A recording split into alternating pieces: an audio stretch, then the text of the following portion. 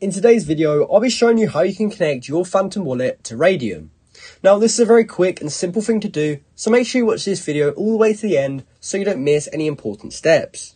Now the first thing you want to do is head over to the Raydium website. However, I recommend that you first head over to CoinGecko, go to the search bar, and then search for Raydium and click on it so that you can access this page. That's because they include a link to the Raydium website down here, raydium.io, and that means that we're visiting the correct website, as there are some scammers out there who try and trick you with fake Raydium or crypto websites.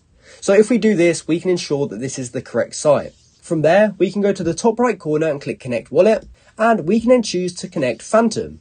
From there, we'll see this pop-up appear, and as you can see, we can connect our wallet by clicking Connect right here.